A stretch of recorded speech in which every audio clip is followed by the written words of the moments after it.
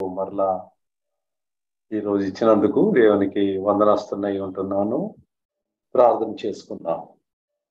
ప్రేమ కలిగిన మా ప్రభువా, కృప కలిగిన మా తండ్రి, ఈ యొక్క దినమును బట్టి వందనాలు స్తుతులు చెల్లిస్తూ ఉంటున్నాం.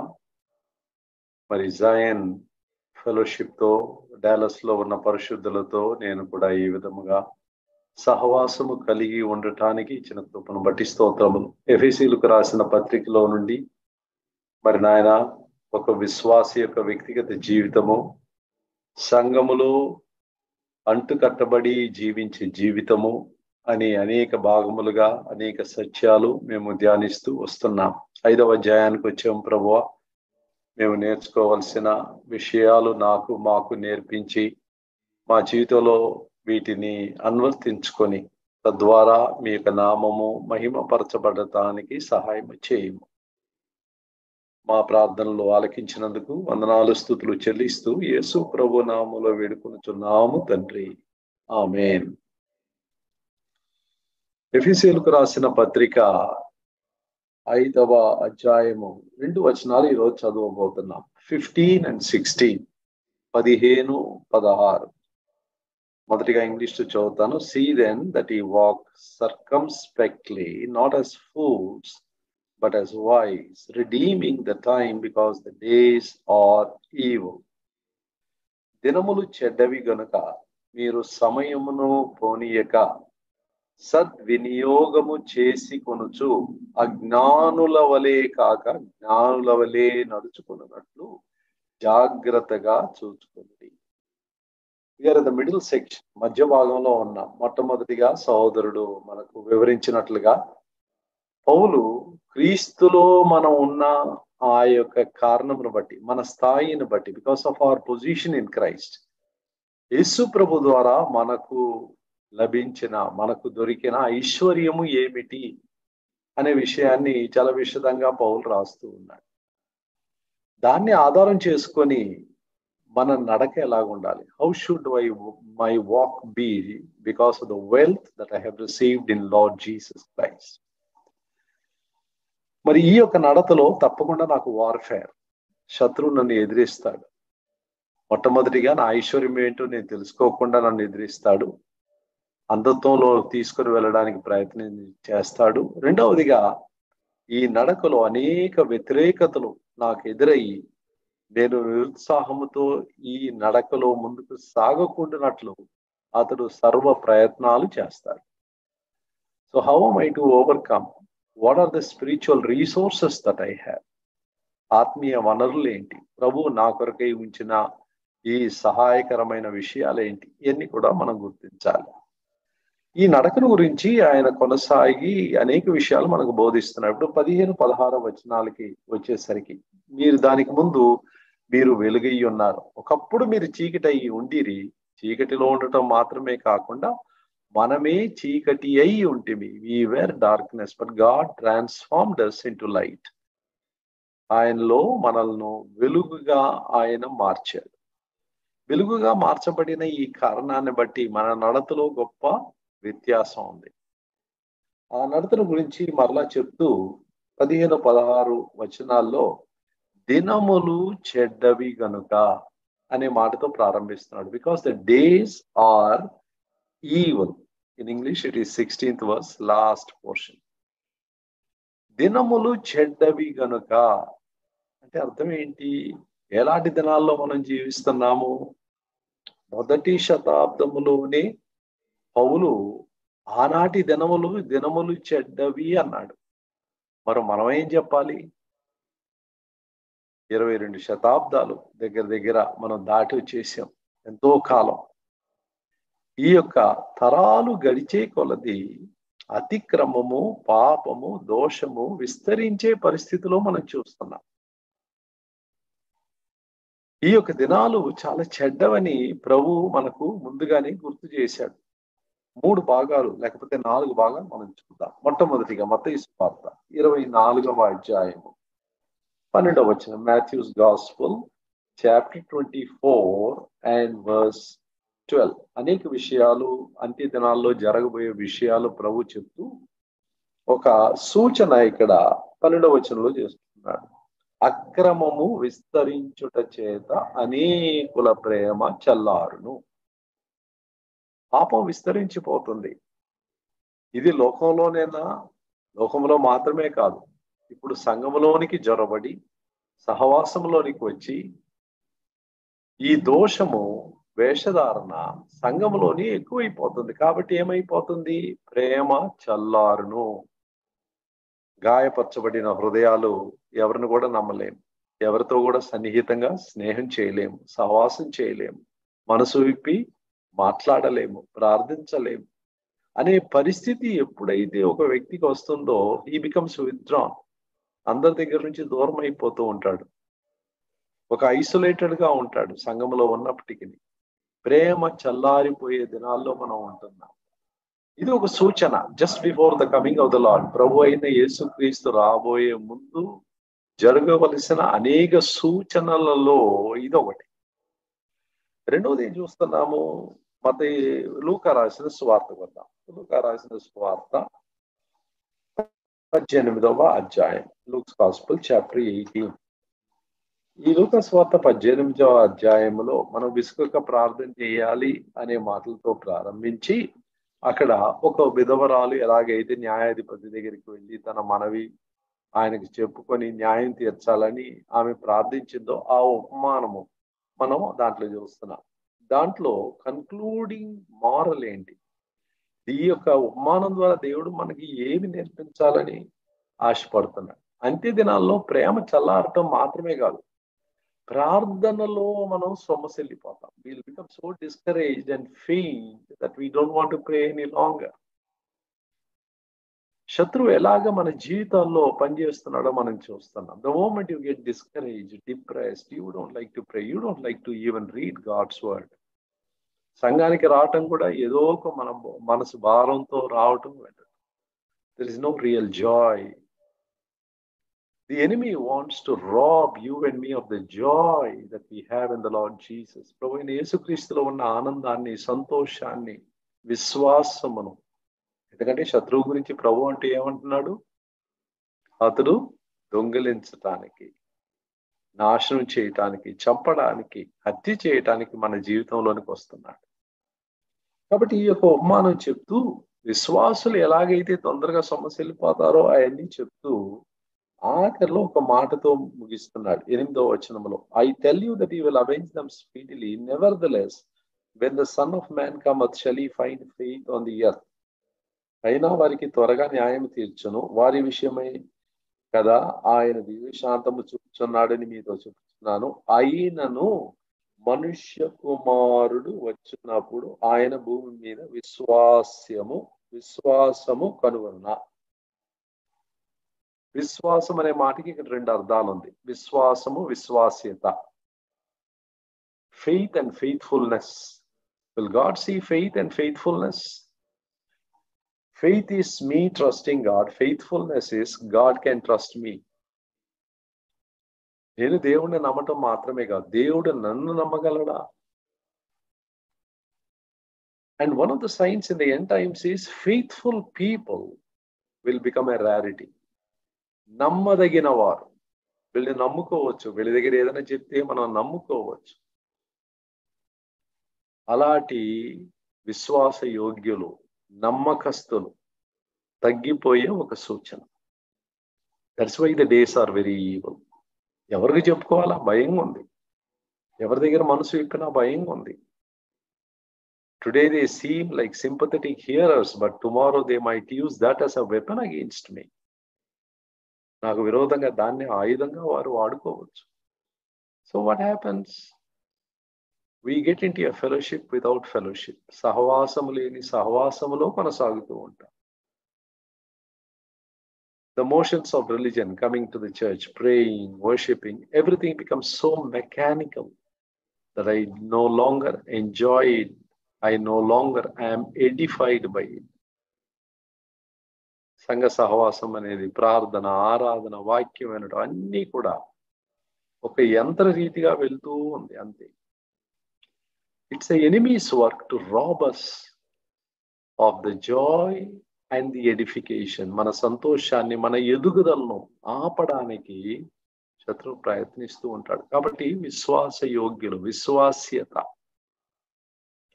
That's why Paul says, దినములు చాలా చెడ్డవి. If this is true 21 centuries ago, how much more today? తిమోతికి రాసేటప్పుడు పౌలు ఇంకా చాలా క్లియర్ గా రాస్తున్నాడు. 2వ తిమోతికి వద్దాం. Second Timothy is the last book that Paul wrote. పౌలు రాసిన పత్రికల్లో ఆయన 9 సంఘ పత్రికలు, తర్వాత 4 పాస్టరల్ ఎపిసోడ్స్, సంఘ కాపర్లకు రాసిన పత్రిక. తీతు, ఫిలమోను, తర్వాత తిమోతి. కాబట్టి this happens to be the last letter that he wrote before the lord took him away. ఇది రాసేటప్పుడు he has already completed 31 years of ministry. He has seen so many places. Lord used him mightily. ఎంతో బలంగా వాడుకున్నాడు, అనేకులను తర్బీదిచ్చాడు. అంతవరకే అనేక పత్రికలు రాయడానికి, అనేక మర్మాలు సంఘంతో చెప్పడానికి ప్రభు ఆయన వాడుకున్నాడు. తిమోతికి రాసేటప్పుడు అంత్యదినాల గురించి చాలా సూటిగా కొన్ని విషయాలు చెప్తున్నాడు. దాన్ని తప్పకుండా మనం చదవాలి. తిమోతికి రాసిన 2వ పత్రిక. ఇప్పుడు 3వ అధ్యాయానికి వద్దాం. ఈ 3వ అధ్యాయంలో మొదటి 5 వచనాలు చూడండి. ఓపికతో నాతో మీరు చదవాలని ఆశపడుతున్నాను. అంత్య దినములలో అపాయకరమైన కాలములు వచ్చునని తెలుసుకున్నాము. ఏంటి అపాయకరమైన కాలములు? ఇప్పుడు 18 రకాలైన పాపాల గురించి చెప్పబోతున్నాడు. చాలా జాగ్రత్తగా ఈ పట్టిక మనం చూద్దాం. ఎలాగనగా మనుష్యులు స్వార్థ ప్రియులు, ధనాపేక్షులు, బింకములాడువారు, అహంకారులు, దూషకులు, తల్లిదండ్రులకు అవిధేయులు, కృతజ్ఞత లేనివారు, అపవిత్రులు, అనురాగరహితులు, అతిద్వేషులు, అపవాదకులు, అజితేంద్రియులు, క్రూరులు, సజ్జన ద్వేషులు, ద్రోహులు, మూర్ఖులు, గర్వాంధులు, దేవుని కంటే సుఖానుభవమును ఎక్కువగా ప్రేమించు వారు. He mentions at least 18 of them here if you see very carefully. They'll be lovers of their own selves, covetous, boasters, proud, blasphemers, disobedient to parents, unthankful, unholy, without natural affection, truce breakers, false accusers, incontinent, fierce, despisers of those that are good, traitors, heady, high-minded, lovers of pleasures more than lovers of God. ఈ పట్టిక మనం చదివేటప్పుడు మనం అనుకుంటాము, that's the kind of world I live in. ఇలాంటి లోకంలో నేను జీవిస్తున్నాను, ఇలాంటి పాపాలు లోకంలో చాలా ఉన్నవి. But wait a minute, is not talking about the world. లోకాన్ని గురించి ఆయన మాట్లాడటం లేదు. లోకంలో ఉండే వేషధారుల గురించి మాట్లాడటం లేదు. ప్రభువుని ఎరగని వారిని గురించి మాట్లాడటం లేదు. రక్షణ అనుభవం లేని వారిని గురించి మాట్లాడటం లేదు. But about whom is he talking? ఎవరిని గురించి మాట్లాడుతున్నాడు? పౌలు జీవితంలో కానీ, మోషే జీవితంలో కానీ, యెరెమియా జీవితంలో కానీ, సంఘంలో ఉండే పరిశుద్ధుల జీవితాలు మనం చూసినప్పుడు they suffered most not from unbelievers but from those who claimed to be God's people, from the religious section of the society. మోషేకి ఎక్కువ కష్టాలు ఫరో ద్వారా, ఐగుప్తుల ద్వారా రాలేదు.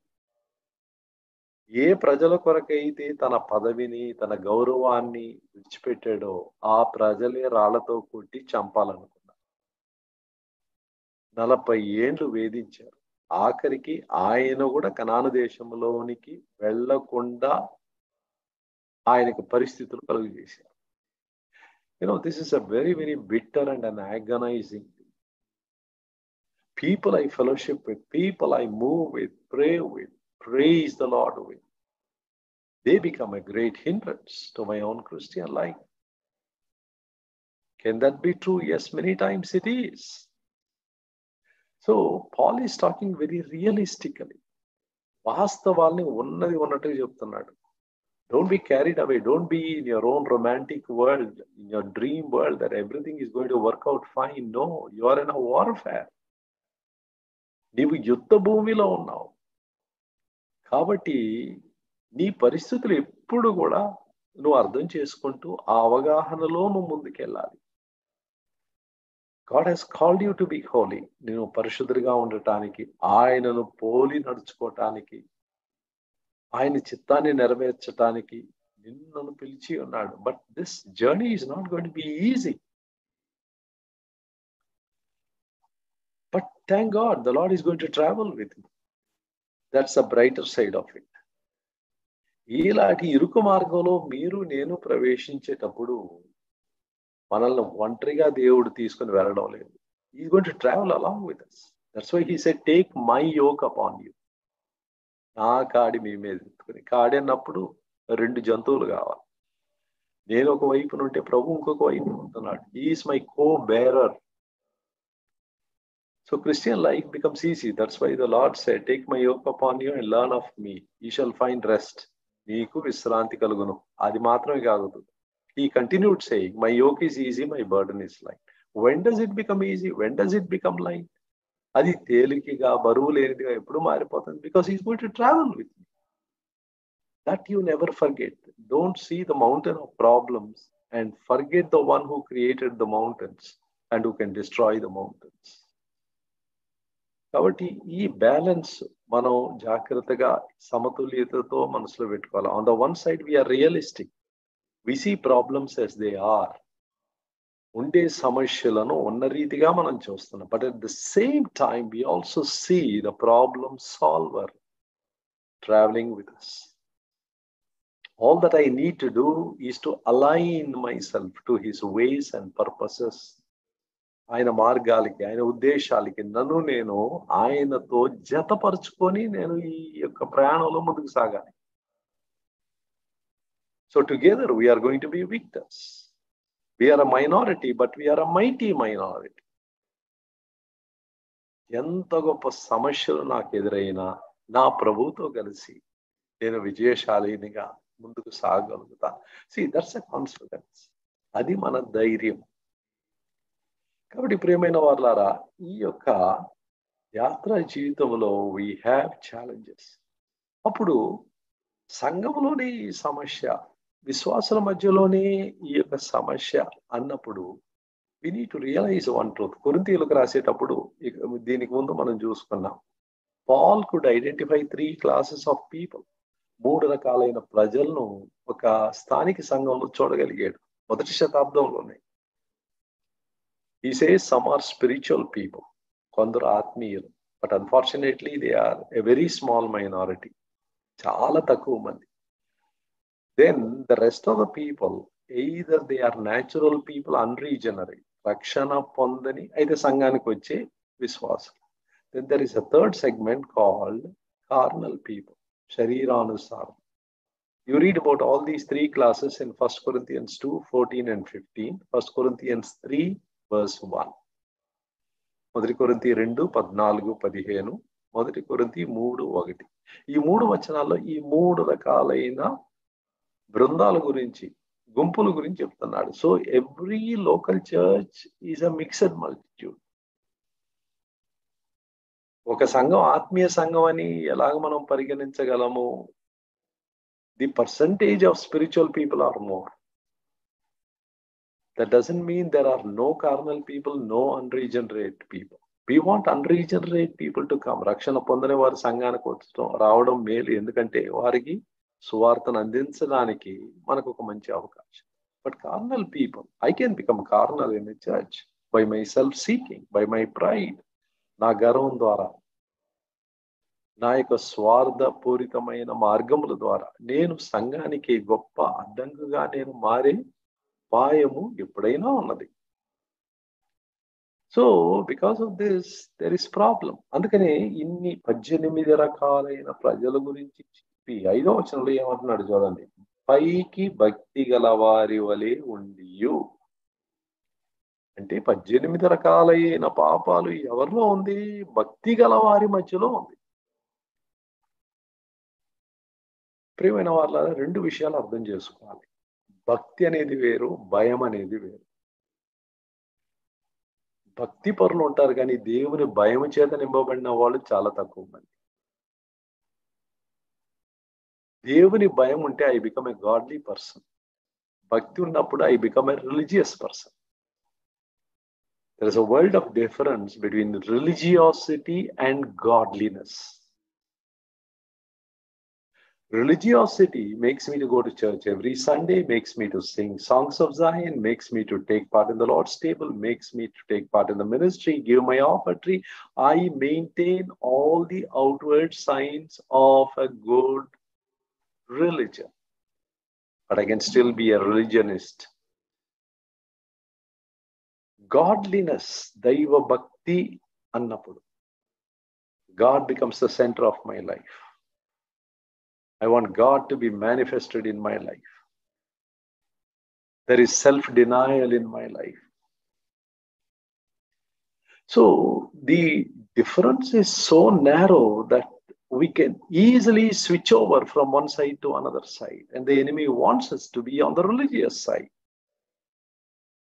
He's not very much offended as long as I come regularly to the church, sing songs and do all these outward things, yet live a life of disobedience in my personal life and have no separation. ప్రత్యేకత లేకుండా, పరిశుద్ధత లేకుండా, దేవుని భయము లేకుండా, బాహ్యంగా ఎన్ని కూడా మెయింటైన్ చేయగలిగే అలాంటి జీవిత విధానాన్ని అతను ప్రమోట్ చేస్తాడు.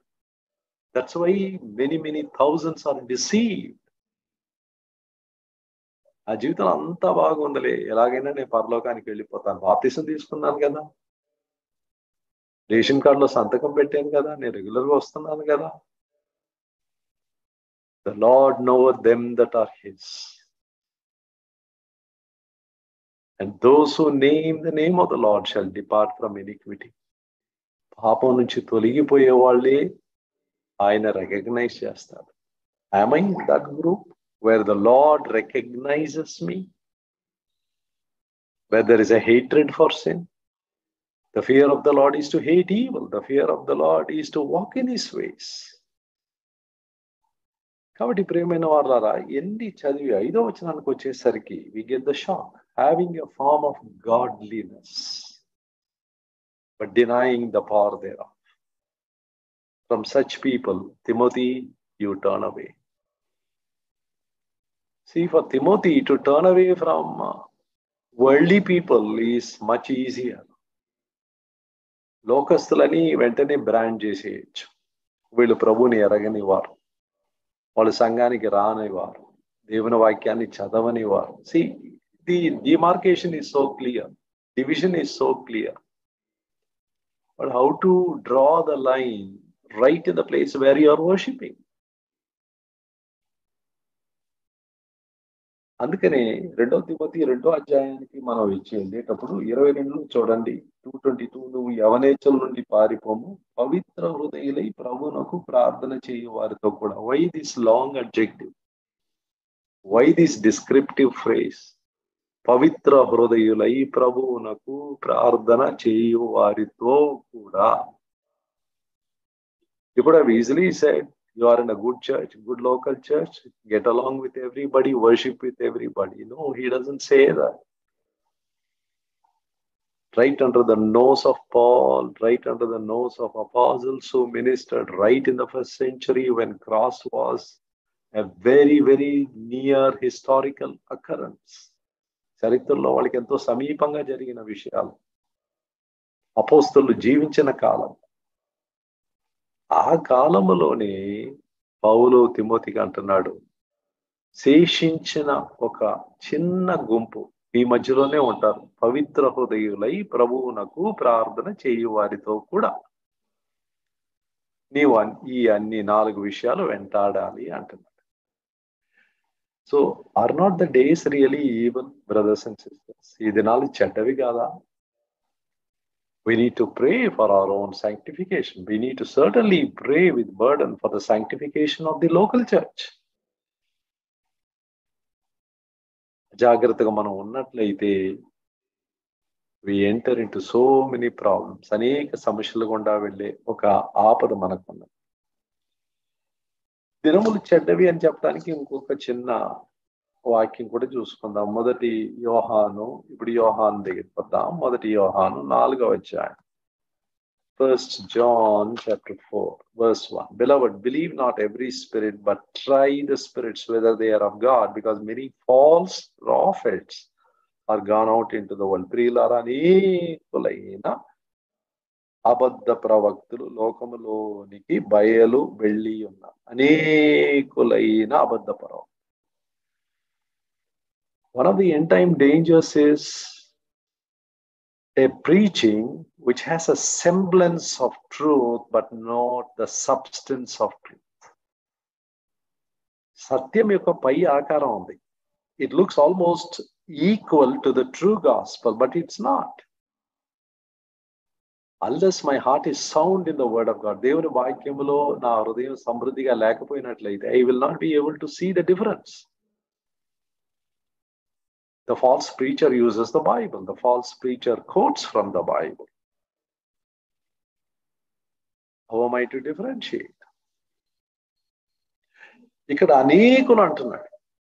That means the deceivers are so many and the deception rate is going to be very high.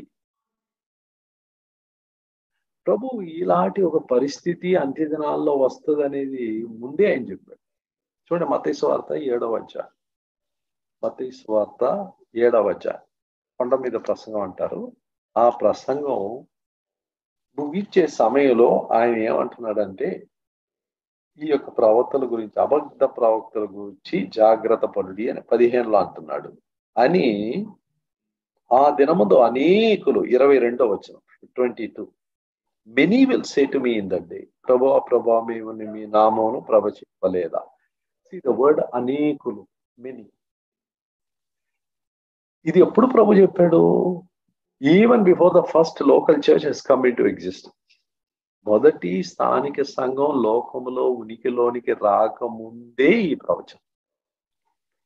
అది అపోస్తల కార్యం 2వ అధ్యాయంలో రాబోతుంది. ఆ సంఘం వచ్చిన తర్వాత సువార్థికులు వెళ్ళబోతున్నారు లోకమంతా సువార్త చెప్పడానికి. రోమ సామ్రాజ్యంలో తర్వాత ఈ లోకమంతా వ్యాపించే ఆ యొక్క ప్రాఫిటిక్ ప్లాన్ అది జరగబోతుంది.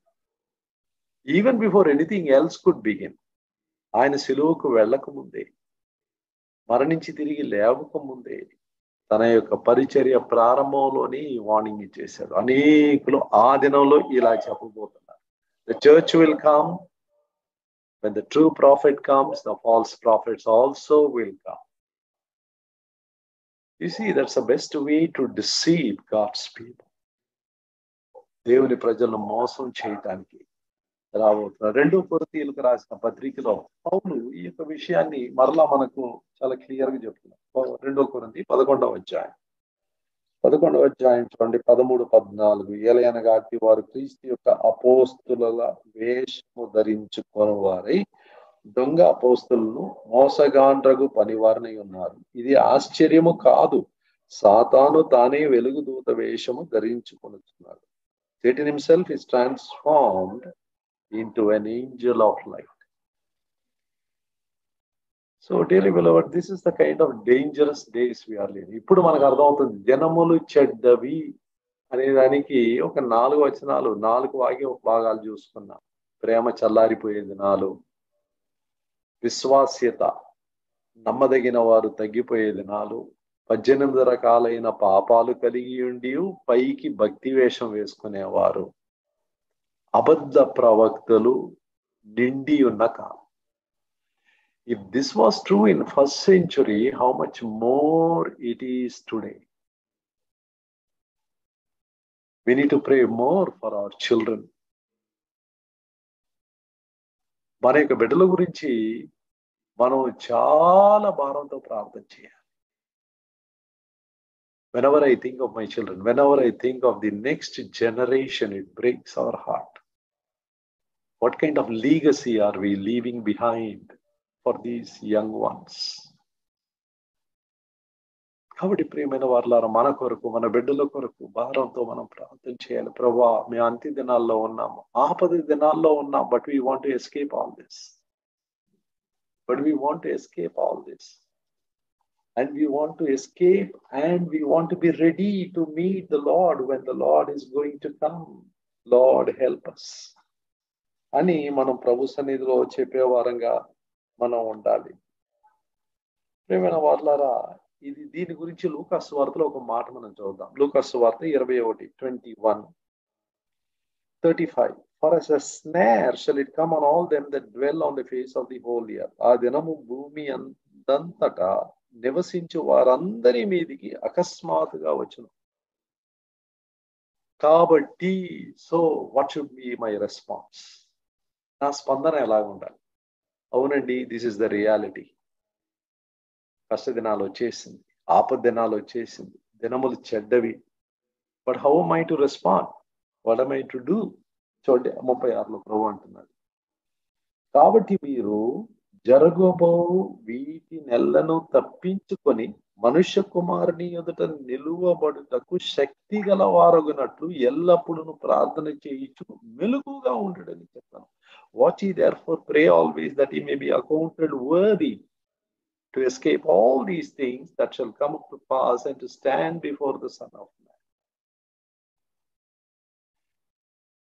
So this is the dangerous times we are in, but praise God, God has not left us destitute or helpless. నిస్సహాయులుగా, అనాథులుగా ప్రభు మనల్ని విడిచిపెట్టలేదు. One of the comforting words in the scripture is, where sin abounded, grace did much more abound. పాపం విస్తరించిన కాడ మరి ఎక్కువగా ఆయన కృప కూడా విస్తరించింది. There is no situation that grace cannot handle.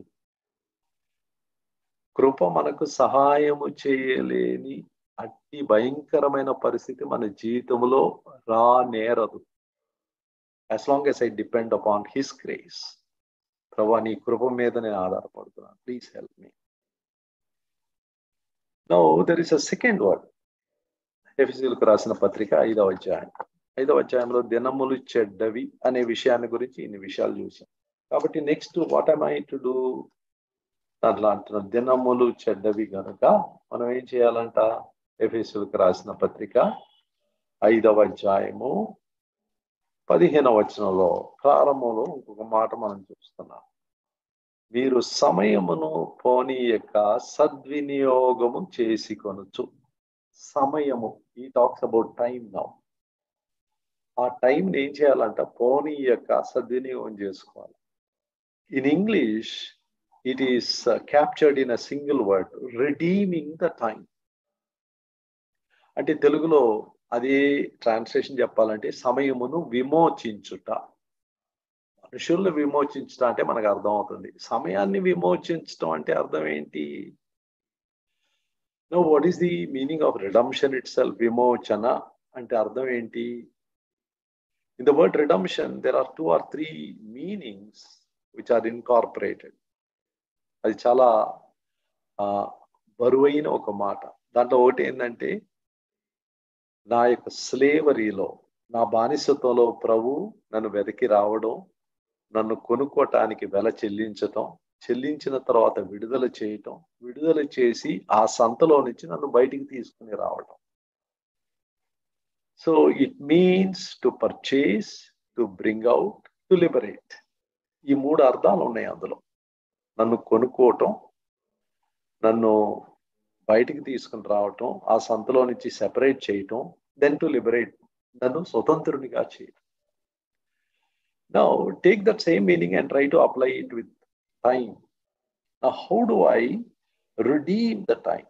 Greek లో exagorezo అనే మాట ఉంది. It is means pay or buy up or buy off. ఒక చెల్లించి కొనుక్కోనండి.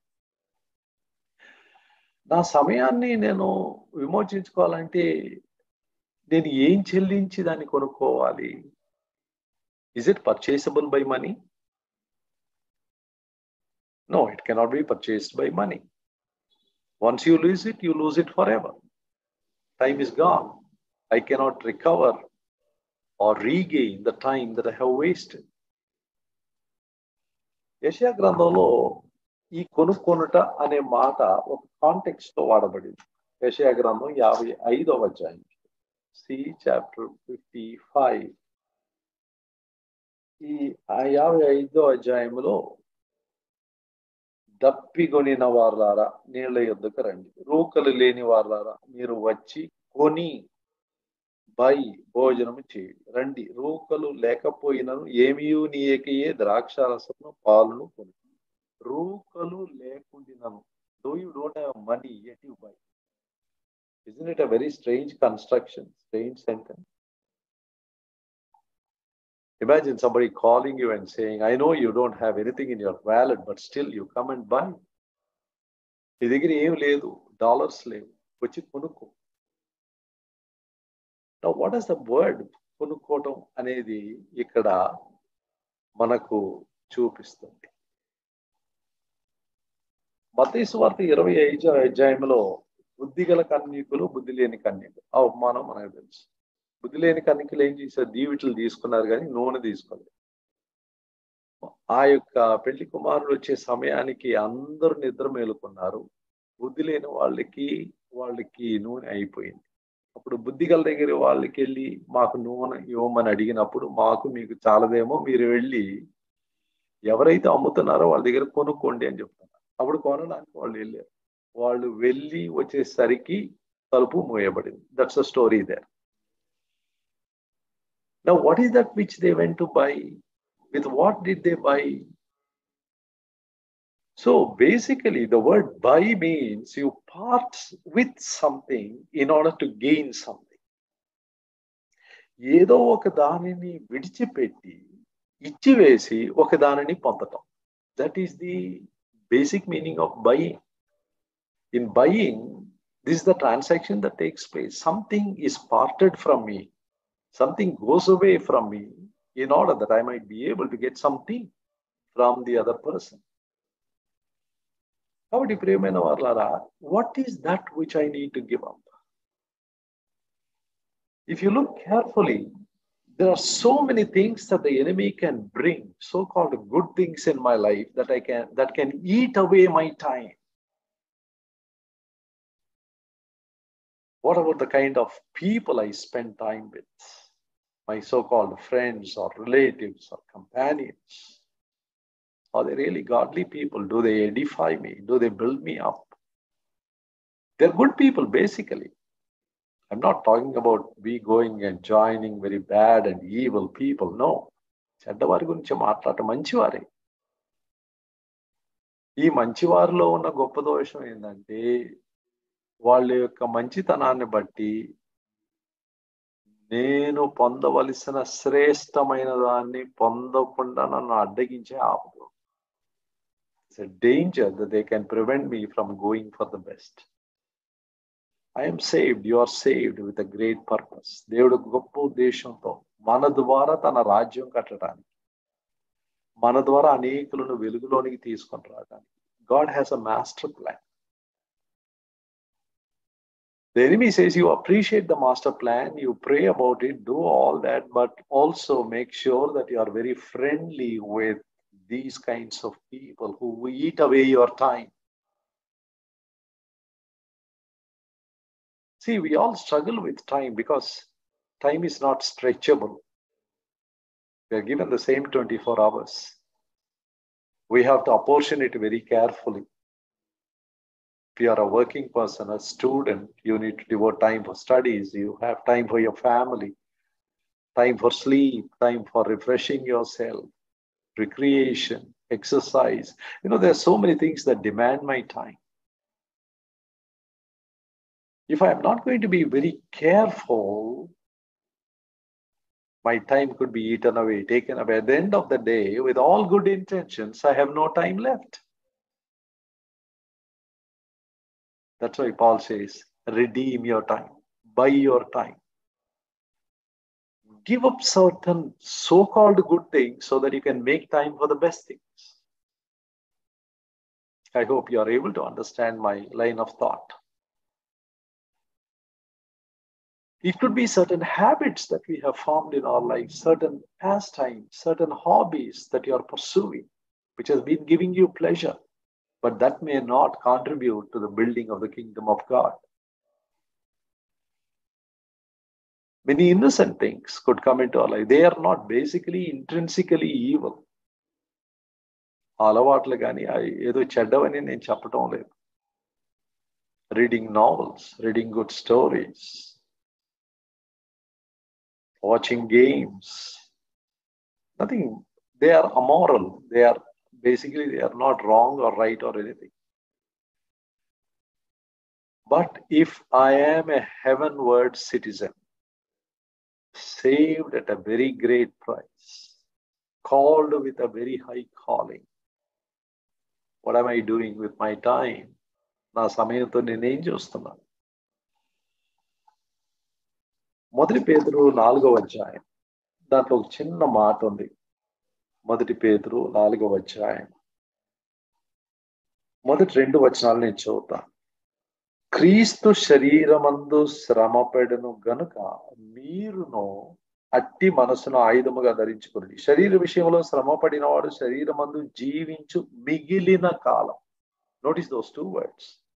మిగిలిన కాలము ఇక మీదట మనుజాశులను అనుసరించి నడుచుకొనక దేవుని ఇష్టానుసారముగానే నడుచుకున్నట్లు పాపముతో జోలి ఇక నేమీ లేకయుండును.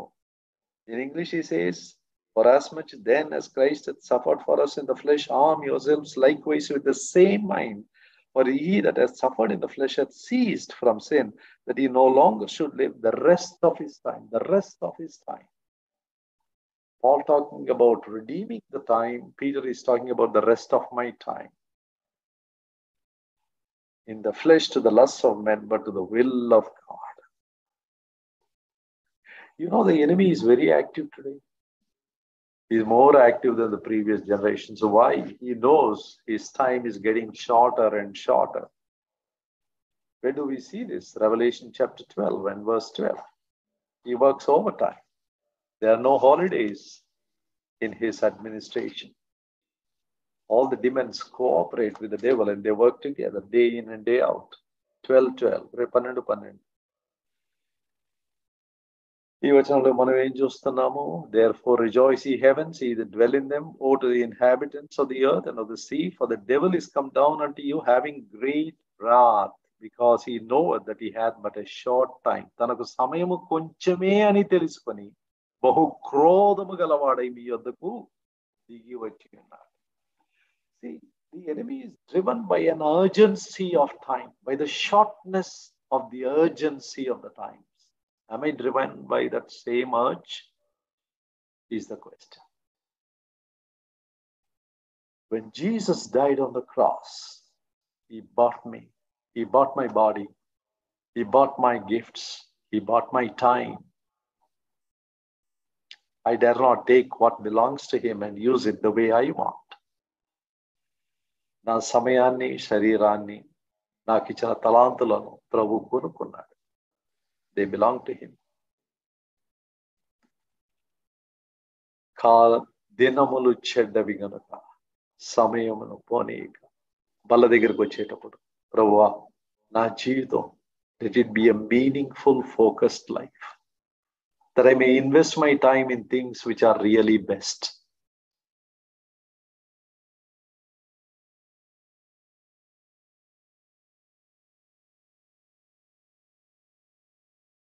దినములు నిజంగానే చెడ్డవి.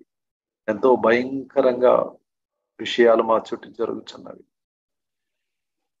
లోకంలో ఉన్న పాపాలు సంఘంలోనికి ప్రవేశించి ప్రభువా ఎంతో అపవిత్రత, అలజడులు మేము చూస్తున్నాం. వీటి మధ్యలో ప్రభువా మీ కొరకై రోషము కలిగి పవిత్రంగా జీవించి మా సమయాన్ని సద్వినియోగం చేసుకోవాలని ఆశపడుతున్నారు. అందుకొరకే మీరు చనిపోయారు. ఈ అవగాహనతో ఈ పనులను చేయవేయగలుగునట్లు మాకు సహాయం చేయమని యేసు ప్రభు నామమును వేడుకొనుచున్నాము తండ్రి. ఆమేన్.